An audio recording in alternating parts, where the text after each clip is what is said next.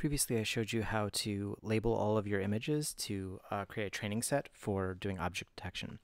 So in this video, we're going to show you how to use Roboflow. Roboflow is a nice little website. One of the reasons I like it is that it allows you to easily take stuff you make in label image and then bring it up. You upload it to Roboflow, and then it can produce a data set of any kind. So a lot of times you'll find that YOLO v5 has a different sort of training requirements than YOLO v4 versus other sort of object detection models. So what Roboflow can do is it can take everything it's uploaded, it can sort of parse the way that it's already been structured using label image and the way that those files are set up, and then it can convert it to whatever you need. So this is going to be a pretty short demo, I think, but basically we'll just upload some files and then we'll look at how to make it ready for YOLO v5, and then we'll show how to download it and bring it into Colab. Cool, so let's get started. So first thing we're going to do is make an account on roboflow.com. I think you can log in with like a GitHub account or other things. Pretty straightforward. Once you're here, you're going to come over here and just click on Create New Dataset. You might actually have nothing here. I've got already a dataset that I've been using. We're going to go ahead and create New Dataset. I'm going to go ahead and just call this Test.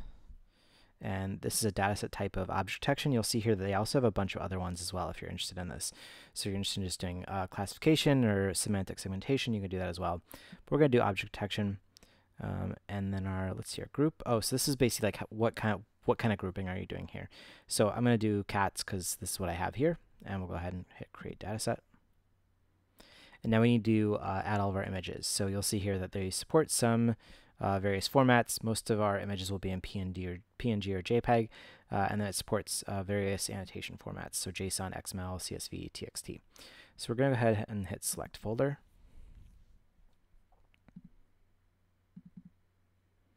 And I'm going to grab my training set from my cat trains. So inside of here, if you want to look, there is a file called class.txt, that just so that it knows what classes are available, and there's a bunch of TXT files, and those correspond, the name of this file corresponds to an image file that is also here. So you need to make sure you're uploading both. So you want to make sure you're uploading both the image files and the text files with this. So we're just going to hit upload.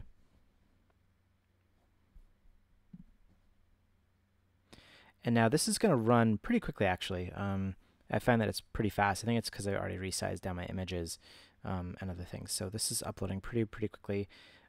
You'll see it's going to show you like really small thumbnail examples of the images you have here, which is really helpful.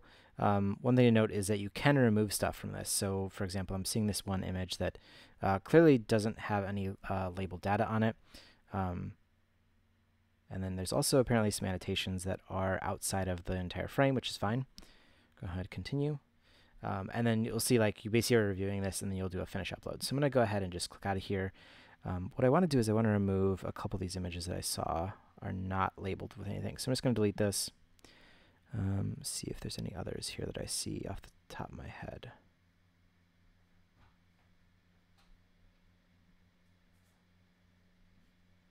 Remove this one as well. So this looks pretty good. I'm just going to go ahead and hit finish upload. I think this is actually the process that will take the longest time. Now at this point you have the option of splitting your image dataset into train, valid, and test set.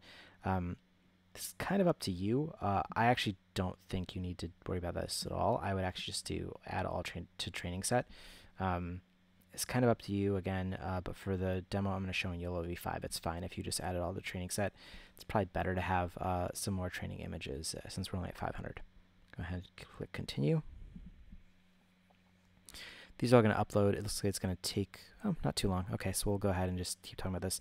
So one of the nice things that Roboflow also has, once this is all uploaded, it also has the ability to augment your images. And I don't think we're going to really need that for YOLO v5, in part because YOLO v5, like part of the whole process of it, is it does a whole bunch of crazy augmentations to train your images. So I think we'll probably be fine just running this using just the base of this model. And again, the reason we want this is we make sure that all of the images are processed in the way we want. So I'm actually going to go ahead and stop the video for a second and just wait till this is finished uploading, and then I'll come back. Okay, so we're now set up here. All of our images have been uploaded. It took me to this screen that is sort of the dataset screen. It just sort of tells you the number of augmentation images that have been added. So my dataset contains 498 images. So if you remember, I removed those 2 images. You have a couple other things you can do here on this page. There is the add augmentation step. This is going to be randomly applied to your training set. And you've got some options here: flip, rotate, crop, saturation, cutout. There's some other ones that I believe you need to pay for. Roboflow is a paid program, but has a nice free level that I find is pretty good. Again, I think we're going to skip this because a lot of this is already done manually inside of YOLO v5. So if you're using like some other, maybe like YOLO v1 or some other sort of early bounding box detection model, you might want to play with these, but I'm going to skip it for this. There's also these pre-processing steps.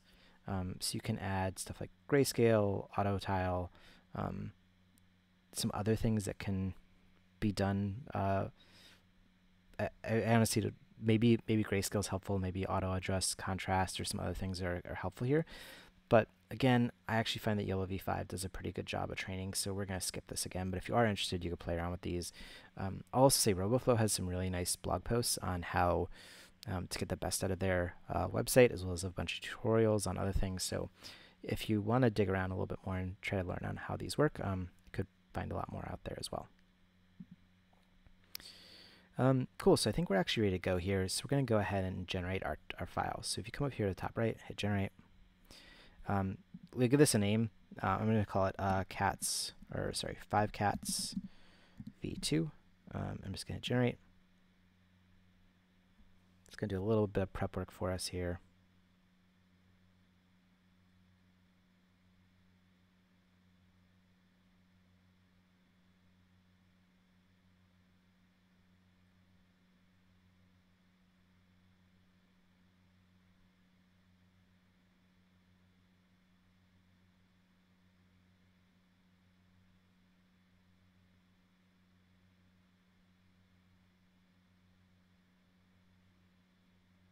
All right, and there we go. There we're done. So now we get the option of selecting a format. So this is where it's really important to make sure that we set the correct format. So you'll see here there's Cocoa, there's CreateML, which is the new Apple model. There's various different types of TXT files or Pascal files, other things. So just make sure that what you set here is what your model requires. So we're going to use YOLO v5 in this demo. I might also eventually show a YOLO v4 demo. The v4 and v5 are not sequential. It's kind of a complicated topic, but one team made v4, one team made v5. So this is going to be a v5 demo just because Runway already does v4. But v5, you'll just select this.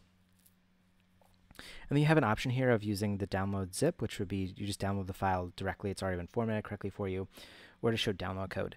And the download code is actually really good because this is what we're going to use in Colab. So it'll give us a download code that we can then run in Colab, and it runs from like a really fast server to Colab, which is also a really fast server, which will mean our download happens really, really quickly. So I would definitely recommend, if you're going to use the Colab method, you probably want to choose this. We're going to go ahead and select show download code and then hit continue. And it's going to zip up our files. And here we go. So there's this code here. It says that I shouldn't share this with anyone. I'm actually going to delete this data set when we're done here. So no harm, no foul if you see this, because it won't really work.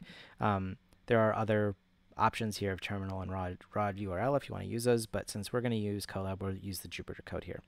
So this is pretty much it for this demo. I'm going to do another one probably tomorrow that shows you the whole process of training your v5 YOLO network. But this is sort of all the prep work we need to do, right? We need to set up our image labels using label image, and then we needed to create our data set and make sure it's in the right format using Roboflow. So now we're ready to actually start training. It took us a while, but we got there. So in the next video, I'll show you how to do that. So if you have any questions, feel free to drop me a note either on YouTube or in my Slack channel, and I'll see you next time. Thanks.